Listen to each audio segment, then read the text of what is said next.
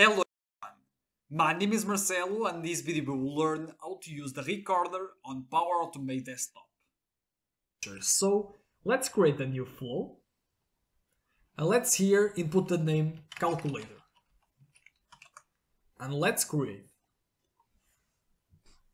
And so we will create an automation that will interact with the Windows calculator with the recorder. So we can see here two types of recorders, the web recorder and the desktop recorder. In our case, we'll use the desktop recorder because the Windows calculator is on the desktop. So let's click here. And so we can see here the recorder. So we can start the recording by clicking here. So first let's open the calculator. And now let's drag it to here. And now let's click on Start Recording. And now let's perform some actions on the calculator. So, as you can see, the recorder is tracking our mouse. So let's click on the button 2. And so as you can see, the recorder translated our click into an action. So as you can see, press button in Windows. So now let's click here on this button.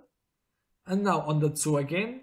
And now on the equals. And so as you can see, the recorder translated all of our actions to actions in Power Automate Desktop. So now, for example, we can pause the recording, and as you can see, it will not create new actions. And now to record again, we just need to click here on this option. And as you can see, the recorder is tracking our mouse again. So now let's click on Finish here on this option. And now you can see here the generated actions by the recorder. So let's go to the calculator and let's click here to clean the value. And now let's execute our automation.